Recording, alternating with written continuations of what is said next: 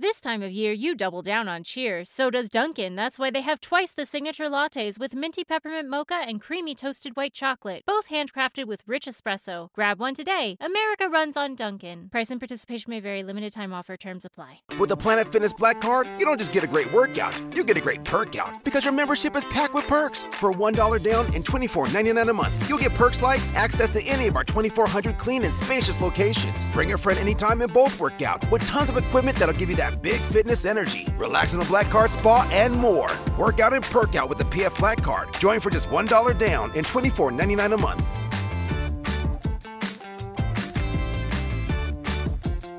See Home Club for details. Historia Canadiana is recorded on the unceded lands of the Kanien'kehá:ka First Nation.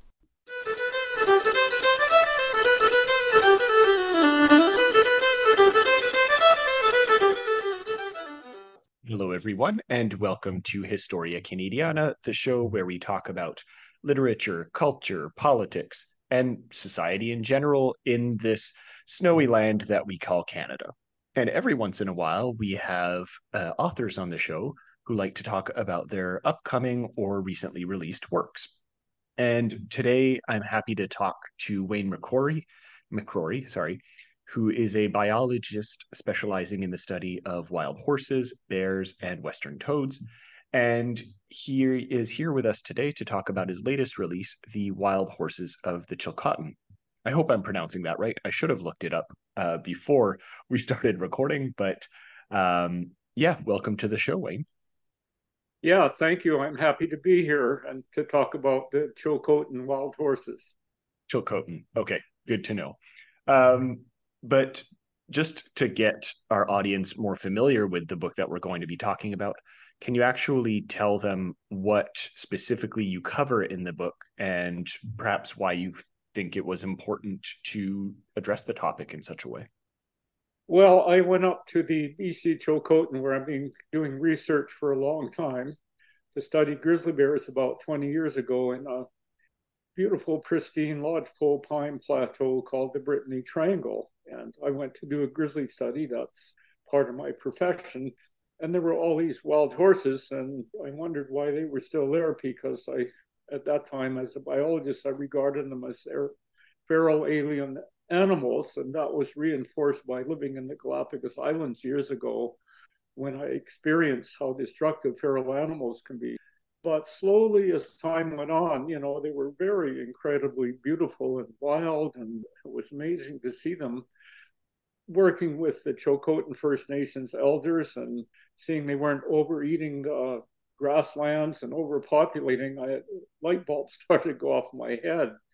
And so I started doing more research on them. And the more I looked, the deeper I dug, the more fascinating it became. And eventually my report recommended the area be not only protected for grizzly bears, but become North America's first wild horse preserve, which is what the Chilcotin Nation did.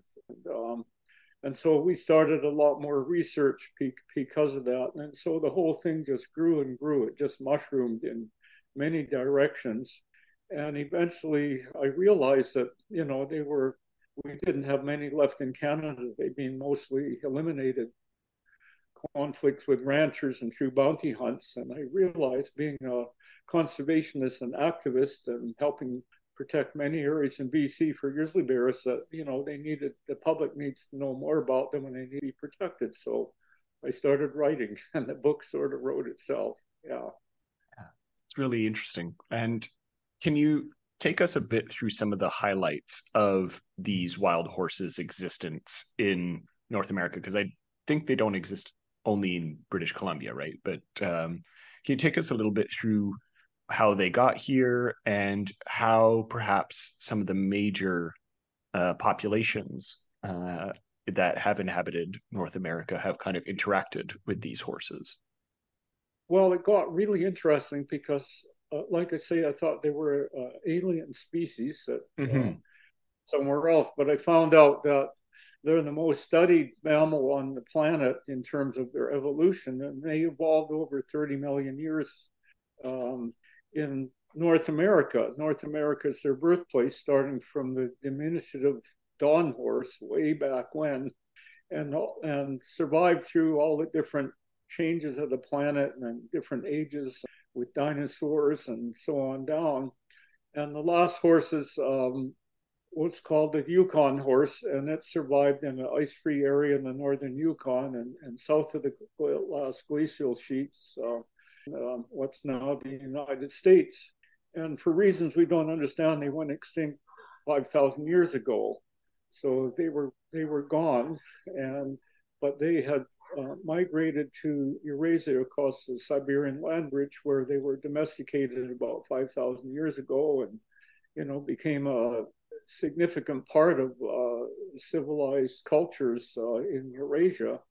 And eventually, once the North America was sort of quotes on, quotes off discovered, even though it was occupied by, hundreds of different advanced First Nations civilizations and cultures. The Vikings actually brought the first horses to the Newfoundland area in probably 1000 BC, but they didn't expand from there. And so the first horses were brought back or returned to North America, as you might say biologically, by Cortez and the Spaniards in the early 1500s.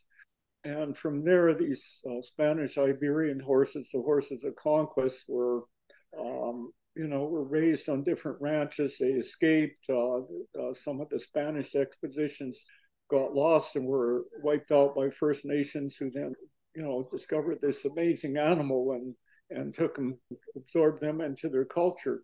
So eventually, the horses were spread across the Americas by indigenous cultures and reached the Northern Rockies and what's now Alberta and the interior of BC by the early to mid 1600s, and became integral parts of indigenous cultures in the grassland ecosystems. And so these horses, which are classified today as alien domestic feral species, have been living in our ecosystem for over 400 years. And because of once settlers moved in with cattle and agriculture started, they felt the horses had to go, along with the grizzly bears, the wolves, anything that competed with cows. And so in BC, with colonialism, the first act to eradicate wild horses was passed by the colonial government in the late 1800s, and that sort of set off massive eradication programs. So today we have, a lot of wild horses still survive in the United States, but we have only about 5,000 left in Canada. And of course, the Chilcotin has the largest number, about 2,800, and the Alberta foothills have about 13 to 1,500. And so that's just part of the storyline in my book. That's how the horses got here. And then so many other stories radiate out from there, including their genetics and the fact that in the Alberta foothills and the BC Chilcotin, the original bloodlines, the Spanish Iberian horse bloodline, still survive. Which is kind of ironic, but a beautiful thing, that those horses have retained most of their original bloodline for 400 years. I thought that was one of the more interesting, or at least one of the parts of the book that I had no idea about, that because I had always learned that horses were just introduced into North America, or Americas more generally, with European colonialism, as you were saying. And it's with your book that I kind of found out that no, this whole cyclical element of their existence had occurred. And I thought that was absolutely fascinating. I immediately told my partner about it, who loves horses. And yeah, she was equally enamored by that fact. And thank you very much for elaborating on that. But I want to pick up on one of the points that you had brought up, which is the fact that in the relatively modern period, we'll say since the 19th century, a lot of these horses have been actively hunted. And there was a major period in the 19th century when that was happening. But listeners might be interested to know that this is not something that remained in the past. You have a whole chapter, for example, on that you call the 1988 bounty hunt, which a lot of listeners will have been alive during this particular period, so it's not that long in the past. And even earlier this year, there were, I think it was 16 or 17 wild horses that were killed up in BC. And can you provide a little bit more background on these more contemporary events of killing these horses, why it happened, and perhaps how it indicates a wider need for their protection now more than ever? Yeah, well, it's a fascinating chapter in the history of our wild horses because there used to be tens of thousands that ran free across our prairies and interior BC grasslands and Alberta foothills because the way the First Nations husbanded, they didn't have corrals, they didn't cut hay in the winter, so they relied on the horses to survive in the wilds. And when they needed horses, they just went out and helped themselves to what they considered to be the best, the best stocks for their needs. And so the chapter on range wars, which has lasted over a century, it's still going on, but it's going on in a different form. And in the past, it was just, the government would pay a bounty on horses and the Mustangers would go out and round them up and shoot them and cut the scalp off between their ears and turn them in and get paid. And eventually it just morphed. The last shoot off was actually 1988 in our study area. I found that out from the old trapper, Lester Pierce, who actually did the bounty hunt. You could tell when he told me he was not very happy about it and pointed out a hillside where he shot the last mare. And interestingly, the horses have never come back in that valley. They seem to have memories like elephant memories. So this is recent times. 1988 isn't too long ago when we still had a bounty hunt. In the Alberta foothills, it's now, they call them culls. They had, the last one was in 2015, where several hundred horses were removed. Some were put up for adoption. Some apparently went to slaughter. And then in 1985, the last prairie horses that lived in the Suffield military base in Alberta, which is sort of a last prairie area in that area. And the horses had been there for a long time. We don't know how far back they go there because genetic studies were never done, but it was very controversial. There were cattle allowed grazing on the military block, and this committee was formed. And eventually the head of the military just said, okay, just made a decision, they're going to have to go. So well over 1,000 were removed just like that, at the drop of a hat. Apparently some went to slaughter, some were, taken by ranchers and stuff. So we lost that. That's the gain in recent times. And all of this is happening because both the BC and Alberta government still manage this return native species as a non-native feral domestic livestock. They treat it just like cattle or sheep or goats, barnyard animals, which were raised in barnyards. They're treating these horses that have been out there for 4 centuries as a returned native species evolved in North America as a barnyard animal. It's very convenient because it allows them to do population removals and so-called humane culls in BC under the BC Livestock Act, and Alberta under the Stray Animals Act. So they treat these 1,500 horses that live in the Alberta foothills and have been there for a long time as stray animals, like they would somebody's goat or sheep or something that wandered out of the barnyard and was trying to run wild. And there's no real provincial or federal legislation that recognizes that these are a distinct species. They're not wildlife. They're not domestic animals anymore. They're a special heritage species that's an integral part of Indigenous and our cultures, and live out there with the wild predators in BC and Alberta, and a very special animal that needs a separate designation as in the U.S. Wild Horse and Burros Act that protects them as a heritage animal that lives in the wilds.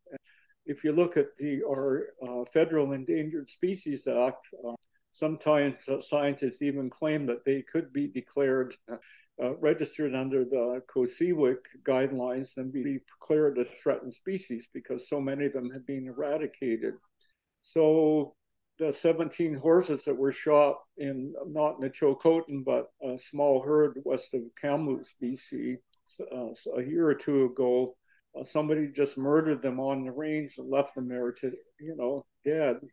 And the person was never prosecuted. The RCMP livestock officer did investigate, but there's no really strong laws even, for the law enforcement agencies to go out there and actually prosecute someone. The people who don't like wild horses or feel they're competing with their cows and stuff who just pick up a gun or set out a snare to eliminate them, they know they can get away with that. So that's partly why I wrote the book, because when I realized how important these animals were to the ecosystems and to indigenous people and to our culture and to the whole of society, that I went, wow, things are going to have to change here, because if this keeps on, we may reach a point, as with the Suffield horses on the military block, where somebody just decides to have to go, and they're all of a sudden all gone at the wink of an eye.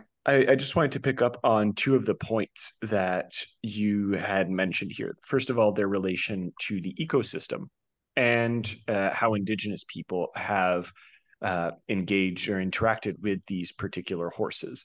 And throughout the book, let's start with the ecosystem aspect here. You do make a link between the wild horses of the Chilcotin and global climate issues, right? Now, often listeners or readers might think that many of the climate issues that we're facing today are related to extractive land policies, for example, or agricultural practices, or oil and gas, and all of that is really important. But can you say a little bit more as to how our relation with these horses, or how these horses live, does have a relationship to climate issues and the ecosystem? Well, I should there say. are several sides to that issue. One is that some of the studies of how carbon is stored in grasslands and soils, 40% of the Earth's carbons is, a lot of carbon is stored in grasslands throughout the world. Native grasslands are very important to absorbing and storing carbon, especially in the upper soil layer. And one study in Alberta looked at some mild grazing by livestock and found that, wild grazing resulted in greater storage of carbon.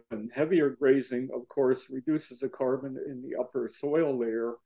And if you look at the way horses digest their food and leave droppings all over the range, they're converting grass into more disposable carbon that then goes back into the soil and sort of helps fertilize it and store carbon.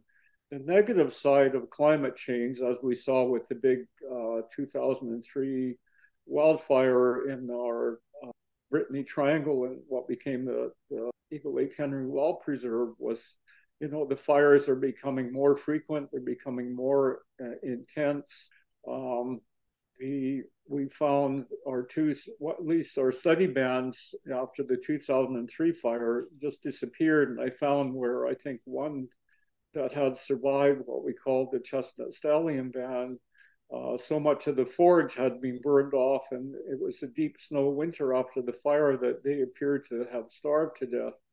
Another fire in the same area in the Wild Horse Preserve in 2017 was what you call a Holocaust fire. The fire just took off, huge hurricane force winds, and it's like a firestorm going into the sky, gathered from people who were there. And my book has a gruesome picture of a herd of 9 or 10 horses, including foals, that were trapped by that fire. They couldn't, no matter how the horses ran, they couldn't escape the fire, and so they were all killed. So there's, two sides to this story here. And I think what people really need to become aware of is we really have to reduce our carbon emissions at home, in our work, and all over. We just can't keep having conferences and political promises and not all join forces and in every way we can, including stopping flying to nice warm climates in the winter in jet planes and stuff. So the planet and societies are already paying a huge price, and if we don't get on top of it, it's scary. Absolutely. I couldn't agree more. And it just goes to show also how, something that not a lot of people are aware of, such as wild horses, can have extremely widespread impacts, right? We often like to talk about cars and all of that. And again, that's important, but the way in which we treat different animals, right? Whether it's one species or all of them, all of this has an impact. And I really want to emphasize that particular point. Yeah, well, one of the roles, just to add something important here, one of the reasons the military liked the horse in Suffield, CFCB Suffield in Southeast Alberta, is they kept the grasses grazed down and reduced the threat of wildfires to their military facilities. So once they got rid of the horses, the grasses came back and they had a bigger fire hazard and were really worried. So what they did is they reintroduced elk. And the elk multiplied to be larger numbers than the horses. And so now they're having to deal with that. So, that I think they hope they realize now that should have never got rid of the horses in the first place, because they really did fulfill an ecological role in keeping the soil healthy. There was some evidence of damage to the riparian areas from a rain study, but overall they weren't having a big impact. So yeah, I just wanted to add that. Oh, for sure. I shouldn't laugh because it is very serious, but it is really absurd. So I can't help myself. But yeah, thanks for that addition. Um, something else you brought up in a previous answer is the role that Indigenous people have to play in understanding or better relating to these wild horses, and it's something that you emphasize in the book as well, right? The need for Indigenous wisdom and understanding the issues that we're facing, or the horses are facing today. So, can you explain a little bit more what you emphasize in the book, and perhaps how wild horses have played a role, in Indigenous history or history in general in British Columbia? Well, part of my journey into the Chilcotin and Indigenous relationship with the horse, it didn't happen right off the bat, even though, I was working with some of the Chilcotin wildlife researchers. And eventually one of their lawyers said, it finally took me aside. He said, Wayne, you need to start listening to the elders, because you're doing all this, scientific study of the wild horses, but you're not listening to the elders enough about their Indigenous knowledge and their relationship to the horse and their history and so on. He literally shook me because as a scientist, you get sidetracked. So I did. I started listening to the elders, listening to their stories. Eventually, when I started incorporating their knowledge and their legends and stories into my book, I hired a Chilcotin knowledge keeper and wildlife researcher I work with, Alice Williams, to make sure that it was all accurate, because all you have to do is have one word out and you misportray, the real meaning of their relationship and history. And so as I built that storyline into the book and combined it with Western science, it just grew and grew. It was really, really fascinating and a big learning curve for me. It was wonderful, and but it was complicated, and they would have to sometimes go and check with some of their other elders to make sure that what they were giving me was accurate, because they have lost some of their history through smallpox epidemics and residential schools and stuff. Excuse me a minute, I got to clear my throat when I talk too much. No worries.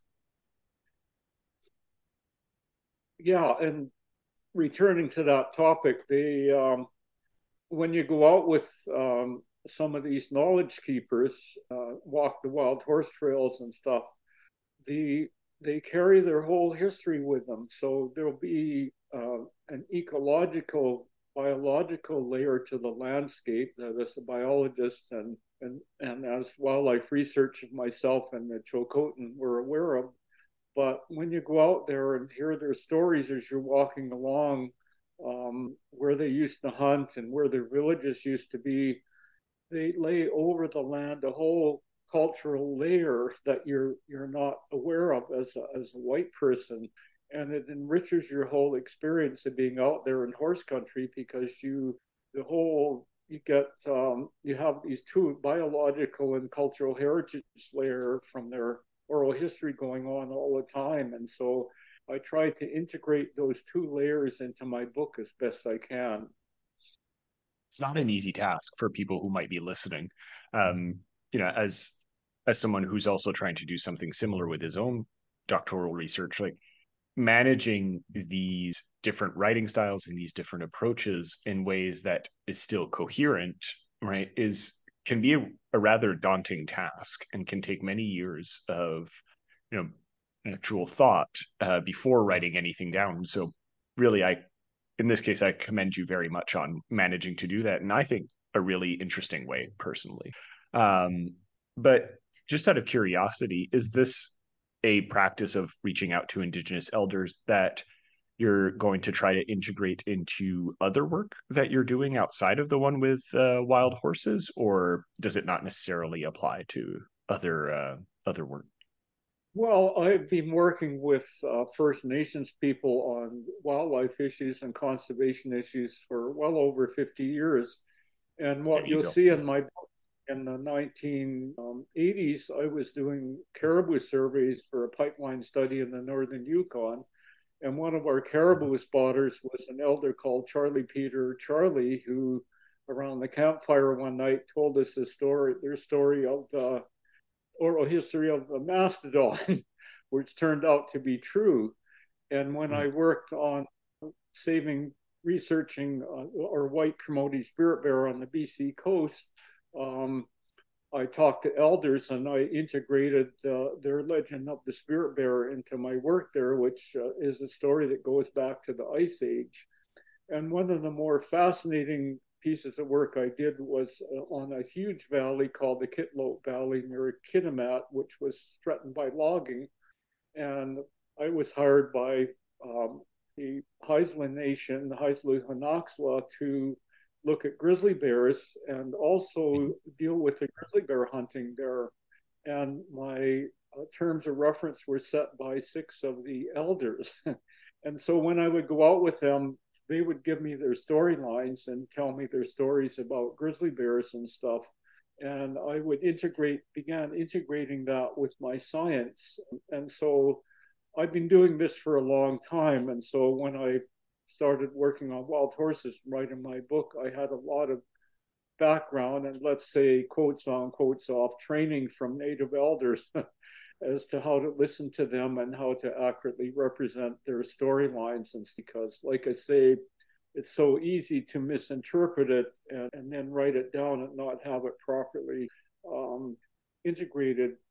After they created the Wild Horse Preserve, there was a large area still in their territory that was unprotected and still open to logging and mining.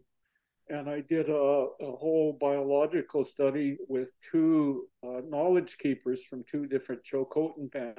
And we blended their knowledge with Western science to create this report that, and now the Chilcotin have created another big protected area as an Indigenous protected conservation area. So by wedding the 2, you can accomplish a lot more and help them protect the planet with certain First Nations. And Yeah, it's so absolutely. important. Yeah, for sure. And Even now, I want to. with my professional association, we have to take there's a whole training manual on how we can best work with First Nations and incorporate their knowledge into our professional work. So that's the Very modern interesting. way of. Yeah, wow. I didn't know that. That's really cool. Um, and I want to pick up on this idea of the protection areas and generally talk about conservation. So obviously this is a underlying or sometimes directly mentioned part of the book, but you brought it up in some of your answers as well as that there has been a move towards creating protected areas for these horses. But what kind of other conservation modes are trying to be implemented? Is it just protection areas, or is it something that goes beyond that in kind of the quest to save these wild horses? And what are some of the challenges that might be faced in trying to provide some of these conservation practices? Well, it just depends where you go in Canada. The Sable Island horses, about 500 on Sable Island off in Nova Scotia, they're protected today under a national park reserve, even though it's not a really horse country or where they Sure, evolved. Parks Canada has recognized them as a quotes on a naturalized species. In Saskatchewan, a small herd is being protected provincially under the Bronson uh, Forest Provincial Act. However, there the habitat is not protected, and secondly, the act is not enforced, so those horses are having a hard time. Um, the Alberta foothills horses, they live in a very modified landscape with oil and gas development, lots of cattle grazing, lots of off-highway vehicle use by ATVs and stuff. And there, I think, are where the horses in Canada are facing the biggest challenge because there's really um, not a lot of initiatives there to protect the habitat, and the groups who are advocates for protecting the horses are having a real hard time trying to stop the last, some more calls from happening. The Eagle Lake Henry Cayuse Wild Horse Preserve in BC Chilcotin that the Huntington Chilcotin First Nations created. It's well over 1 million acres in size. It's totally intact. It encompasses different sort of horse regimes, major salmon spawning areas, grizzly bears. It's significant from a global perspective. And yet the provincial and federal governments haven't recognized that yet. The provincial government probably still wants to log it, and there's still mining interests there. So that politically a lot needs to happen where we can get these areas fully protected.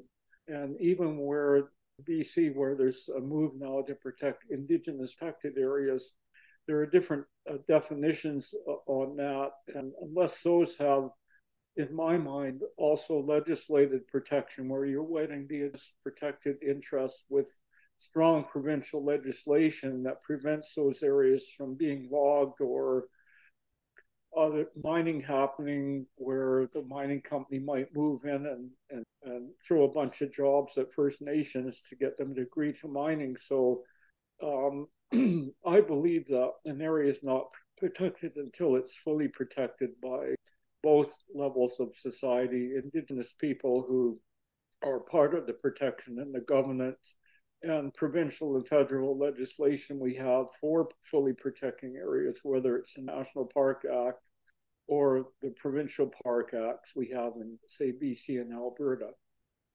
right. So, shifting towards some of the last questions that I have here, this is a book that's many years in the making. I think in the introduction you mentioned 20 years or so that you've been working on this particular project and then turning it into a book.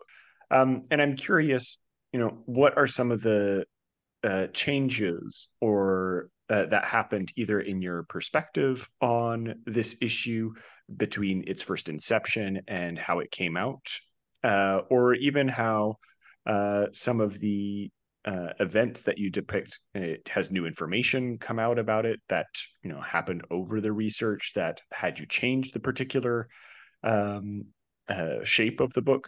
In essence, I'm curious how this whole book came into being and what changed over its production, because I always find it fascinating what an author goes through in creating what is ostensibly a final product, but always in the making, I find. Yeah, that's a whole another story, Patrick. After I had the dream about the stone horse, this strange dream, and then after we had this beautiful experience in our first year of being charged by a black stallion, I wrote those down in my personal diary. After out of that, as I more I learned about the horses, the book just started writing itself.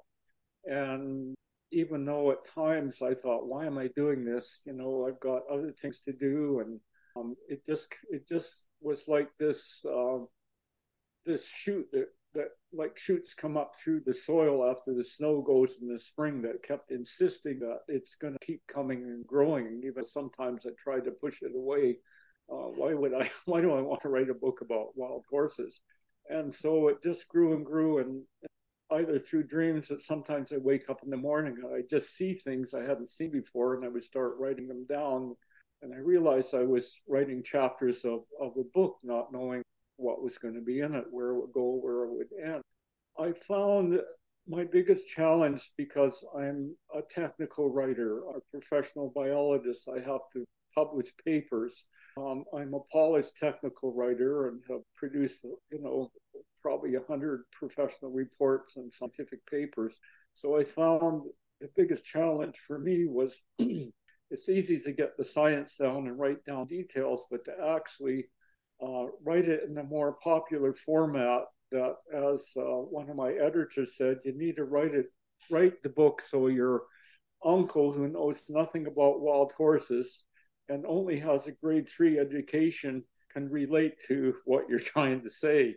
And so that was sort of my guiding principle. It was probably the biggest challenge was learning to write that way, to write it in a format that would not only bring all the science and all the knowledge from First Nations and the genetics and stuff to the public, but in a way that it would touch them, that would reach their hearts emotionally and intellectually, which I think is the hallmark of a successful book when I look back. But to some people, I think they're born writers and born poets and born artists. I wasn't born that way. I was a born scientist. So the transition late in my life has been complicated, but extreme. Yeah. And I think, just to piggyback off of that, I think your choice to begin with the chapter, The Stone Horse, is, I think, a good indicator of the style that you decided to take, right? Of talking about this wider issue, but still relating it through personal experience and through a very personal voice in many ways. And I thought that was a very interesting and apt choice to go through while still making it approachable and have your audience kind of understand the, as you were saying, more scientific and type of writing that has a tendency to be dry. I'm not going to be too critical about it, but it does have that tendency sometimes when you read like more scientific papers. But I think you managed to bridge that gap very, very well, and you notice that right in the first chapter, I feel. Yeah. Well, there's some chapters like evolution or genetics where you have to explain the science, and you're going to have a dry run. It's like if you're hiking out in the grasslands on a day hike to enjoy things, you're going to have some steep hillsides to go up, or you might step on a cactus or something. It's just part of the journey. Yeah, absolutely. It kind of out of different emotional and factual experiences. It's like a fabric or weaving, I think. Yeah, absolutely. And I'm always curious, especially when I talk to people who wrote on subjects that are more environmentally inclined. I'm always more curious to know what can someone who's not a professional biologist like yourself, who's not necessarily steeped in the conservation world, is there anything that the average Canadian or British Columbian can do in order to help with the um, issues that the wild horses are facing, right? If at all? I think there's lots that Canadians can do. And I'm not only a biologist, I've been an activist all my life. My professors at UBC, Dr. Ian McTowan and a range ecologist, they were activists. And once Dr. Cowan said there's even room for mavericks in the profession. And so they were my inspirations. A lot of biologists I find are just interested in their study and feel that if they speak out, they're going to not be viewed as objective. I think the opposite is true. That's been what you can still be professional, objective, and speak up for things. So I think for the average Canadian, once they become appraised about all the facts related to our horses and their history, believe me, it's it's an easy sell to people because people love horses. They're one of the most beautiful animals in the world. And how can you resist? But because of the politics and the biology, it can be very confusing for people. And I hope my book sets a lot of that history straight on the straight and the true and narrow. And I think what I hope is to touch many Canadians, thousands of Canadians and people worldwide about these horses and protect them, that will motivate people to contact the federal minister of agriculture or the Alberta minister of agriculture or the minister of agriculture and just say, we need legislation to protect these horses.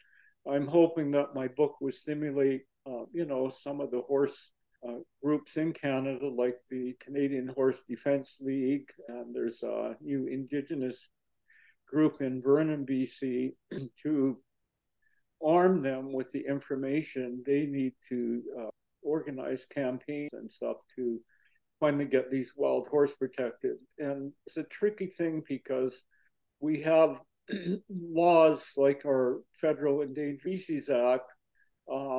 We still have species like our mountain caribou, where I live here in the interior of BC, going extinct because of loopholes in the act or because those acts are not enforced enough. And that's the whole problem with the U.S. Wild Horse and Burros Act, which is a landmark act that was celebrated. But because of loopholes in the act that allowed those horses to be rounded up, there's 50,000 wild horses in the U.S. kept in holding pens and costing $1 million to feed because they're protected, so they can't do anything else with them. They're people have adopted thousands, and so whatever we have to do has to be designed to make sure these horses are protected in the right way, and that there aren't laws passed that don't really protect them in the proper way and maintain the health of these last wild ecosystems.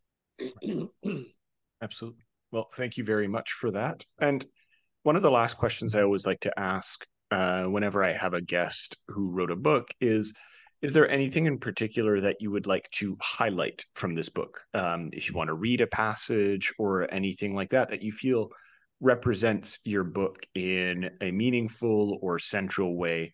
I always like to, even if it's not a reading or just a mention of a particular passage, I always like to give authors the opportunity to do that if they so choose.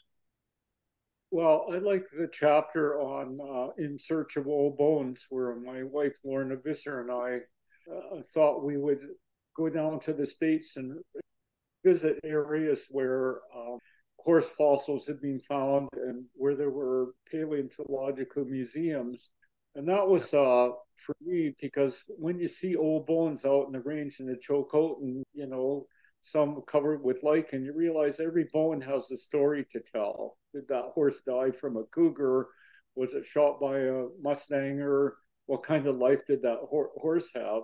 So real old bones on that journey were like the Hagerman horse in southern Idaho, the replica of that in the wild horse center they have in one of the small towns there, and then going out to a big lava dome cave in the Snake River Plains and going into that cave where First Nations lived about 10,000 years ago, and where, horses of an old horse species, bones of old horse species were found. That all brings it home. It kind of brings the evolution of the horse into something that you can understand and relate to, rather than just reading about it in a paleontological book or horse. And I like the way that chapter came together, and where at the end of it, we went and stood and looked out over the Snake River Plains, and which was a huge lava area many years ago, covered with sagebrush and stuff, where all of this ancient history still lives, and where the Shoshone First Nations used to have their horses there, and horses you run free before they were eradicated. And it was there to me that the whole concept from other scientists that the horse was a native species returned to North America really came home, because you had the paleontological remains of the Hageman horse, you had the Wilson Butte Cave with more bones of a more remote species, you had the history of the Shoshone Indians having horses there running wild until a century or so ago. All the pieces that, from millions of years ago to a century ago, they all just came together and merged into this awareness they are returned native species. That's absolutely beautiful. Thank you. And the last question I always ask to any guest, I don't include it, but what is something I didn't ask in this interview that you would like to talk about? And what is the answer to that question? I think you've covered everything. Okay. That always feels good to hear. But honestly, Wayne, thank you very much for joining me today and for talking to us about this really wonderful book. I always am happy to recommend it. For listeners who are interested in picking it up, I will be including links in the description of the show. But is the book out yet as of time of recording, or is it soon to be released? No, the book's been out since October. It is now number one on the BC sellers book list. It's selling like pancakes, I gather. There's a huge amount locally. I had an op editorial in the Globe and Mail last weekend, a whole page. The weekend before, I had a full page spread in the Vancouver Sun. One day I went on CBC and syndication and spent 4 hours doing 7 to 8 minute interviews to 14 stations across Canada. At the end, I felt like a zombie, repeating myself. It's apparently available on Amazon, and it will be available in U.S. bookstores until April, and then not in Europe and the rest of the world until next year. So the word is getting out there, and so I'm really happy that it's reaching some people. Wonderful. Sorry, I didn't want to interrupt you. But yeah, sorry, I didn't want to interrupt you, but I just wanted to say congratulations. Sorry about that. But congratulations on the success of the book, and hope all the sales in Europe and elsewhere. Honestly, thank you very much for being here. But yeah, sorry, did you have anything that you wanted to add? Well, I won't get rich or have a retirement off the book. I'm 81 years old, and I don't intend to retire as a bear biologist or with wild horses, because there's so much work to be done, and I so enjoy my work. But I put $30,000 of my own money in my wildlife consulting company to the book for my own editors and for some layout and experimental things, and that's just all part of the journey. So.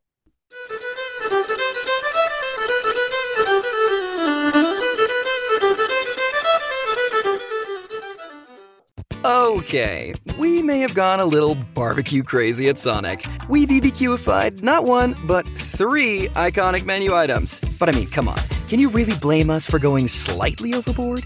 When you add smoked pulled pork and tangy cherrywood smoke sauce to a melty cheeseburger, a brioche-topped barbecue sandwich, and crispy, cheesy tacos, you'd be crazy not to go crazy. Pulled pork barbecue, now at Sonic. Limited time only at participating Sonic drive-ins.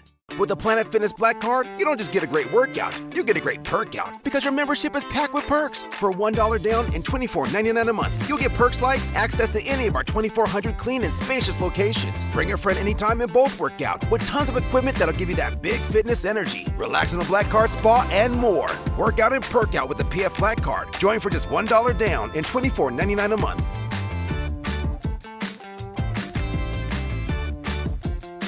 See Home Club for details.